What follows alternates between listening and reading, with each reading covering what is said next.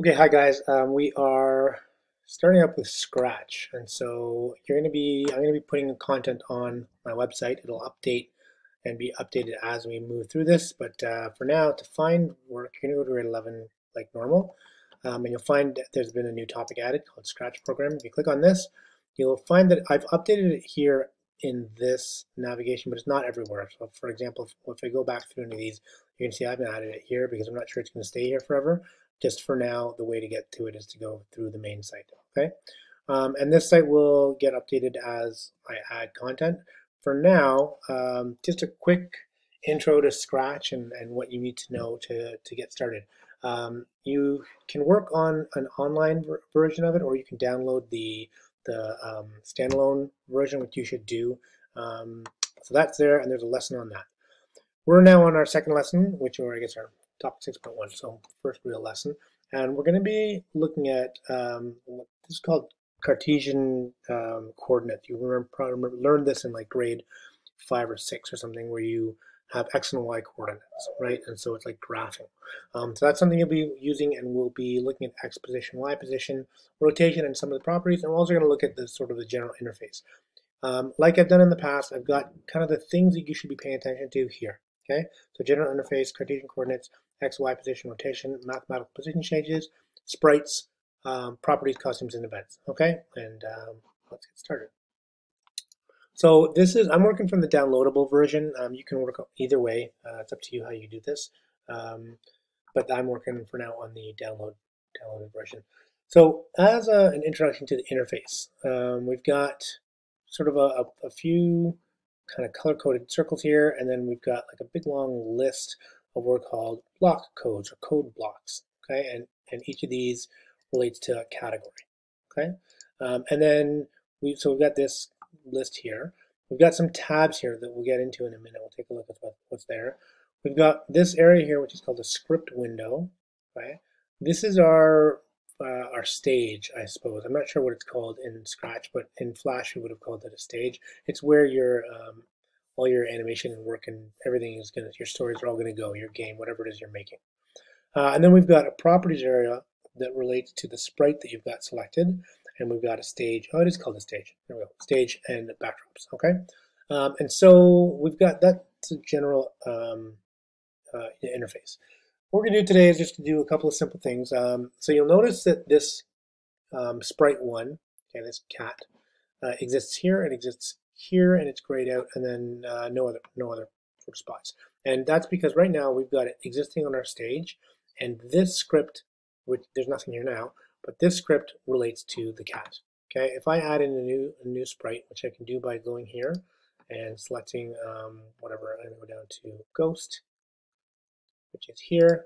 Okay, and now I have a new sprite, and you'll see that that's been updated here.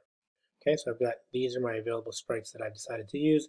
There are properties related to that. So notice that when I click on each of these, the properties get updated. Okay, x and y position, which you should remember. And if I do this, you can see where the center of my x and y graphing would be. Okay, and then there's a size and a direction. Now, direction's a little confusing. The way that works is that this would be equivalent of 0, 90, 180, and then this goes to negative 90. Okay, so that's the part that's a little kind of clunky, but whatever, get it. All right, so I'll set that back to 90, and then my position changes depending where I put things. Now, if I decide I do not need a character, I can just delete it here, and it gets rid of it from my stage. Okay, all right, now, I mentioned that we would look at costumes. So costumes are, or these tabs, costumes are different states of the sprite. So we're looking at the first state of this graphic or this sprite. When I go to costumes, you'll see that there are 4 states that this can look like. And if I click here, you'll see it updates. If I click here, if I click here, there are 4 different states. Now, we could spend some time looking at how to animate like this. If you've done any Illustrator, you'll recognize some of the tools here, but that's not the point of this. We're not going to be spending a lot of time doing kind of drawing skills in this program. We're going to be learning logic. So just sort of understand that you can make changes. So if I did need to make a change to this, I could do that.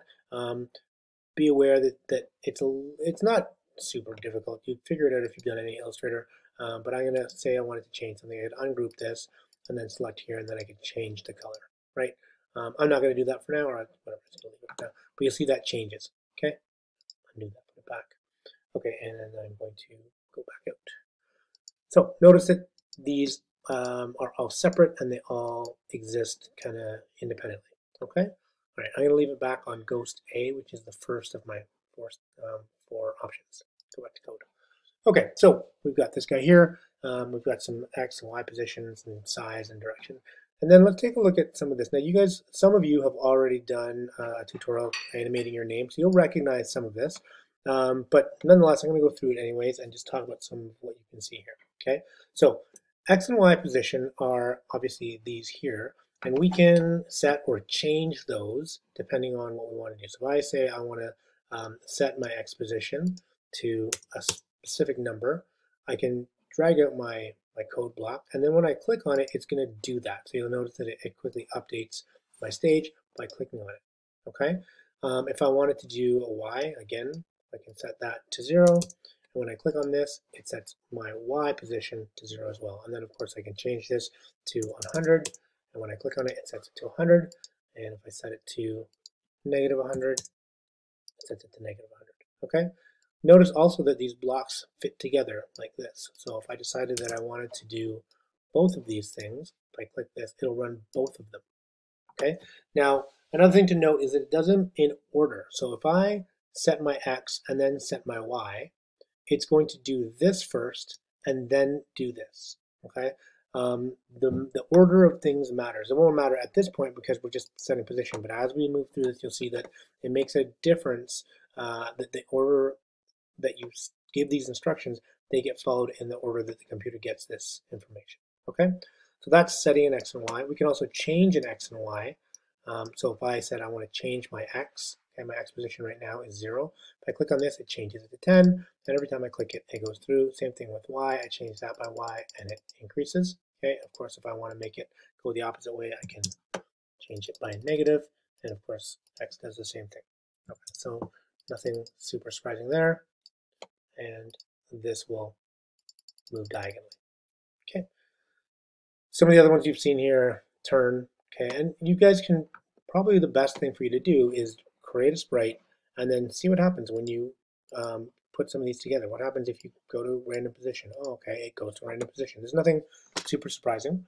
And you'll notice that there are things like drop-down positions here. So when you have drop-down, that means that there are more options. So I can either go to a random position, or in this case, I can go to a mouse pointer.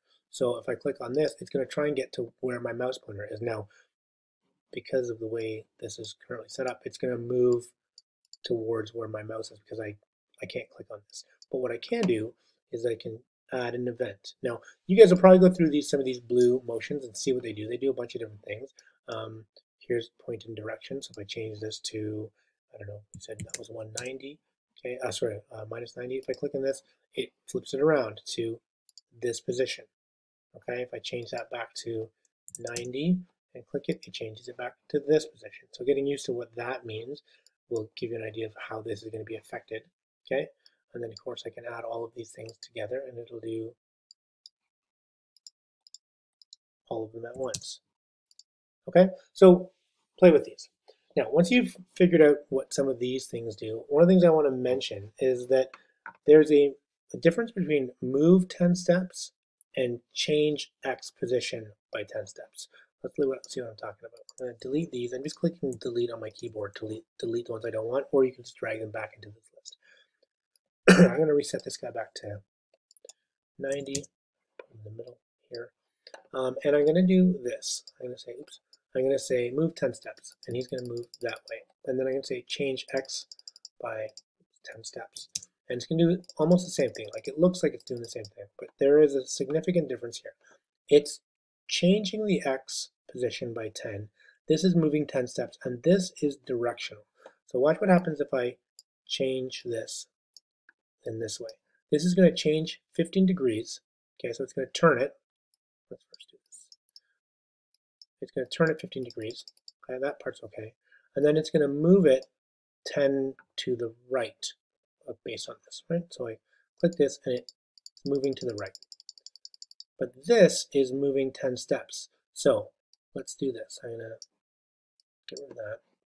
Put this guy back where he was. And I'm going to separate these out. So right now, moving 10 steps moves him to the right. But when I attach him, actually I'll do this. I'm going to turn him so that he's facing this direction. And now I'm going to move him 10 steps. And notice that he's no longer moving to the right. He's moving 10 steps directionally, right? So there's a difference between these. Okay, so once I set this position, he's no longer changing necessarily his his x position. He's changing his position relative to where he was. Okay, and now what's happening is he's making a kind of weird circle. Okay, so this is just note that this and this seem similar, but there is a big difference there. Okay. Great.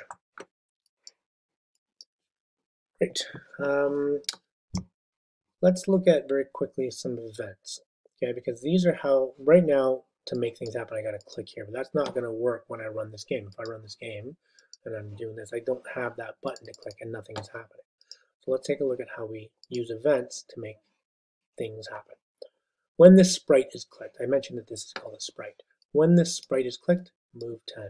So I'm going to run my game here. When I click on him, now he starts to move. Okay, so that's using the when this sprite is clicked event. Some other events that we might use are when this flag is clicked. And that means when I click this flag, then it's going to run that script.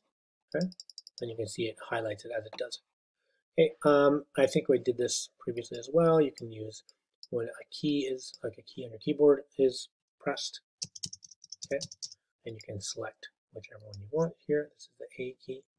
Okay, so there's a lot of these, and go through, take a look what's here. There are some you won't recognize yet, and we'll talk about, we'll look at messages and broadcasting and what that means.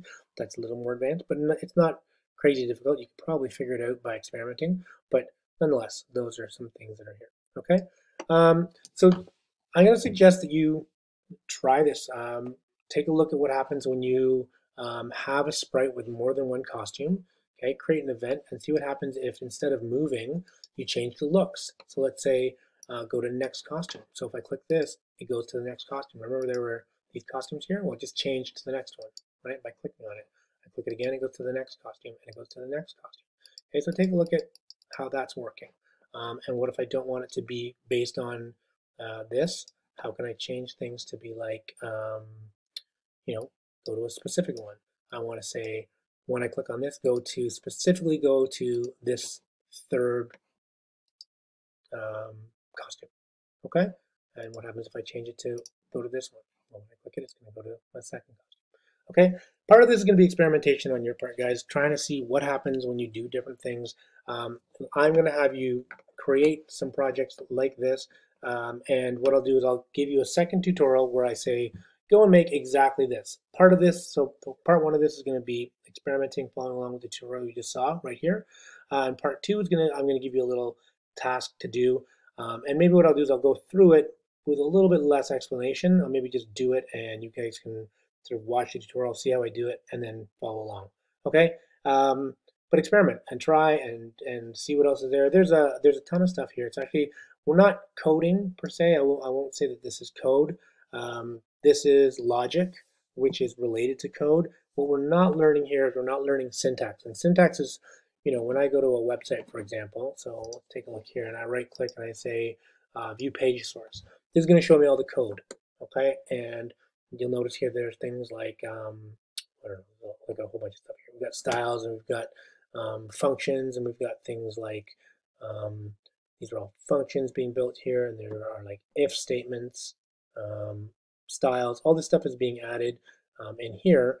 And when we get back to Scratch, you'll see that there are many of those things repeated here. So we've got things like an if statement, and we've got things like down here we've got, these are operators. Okay, so these are things, this is going to be greater than or less than or equal to.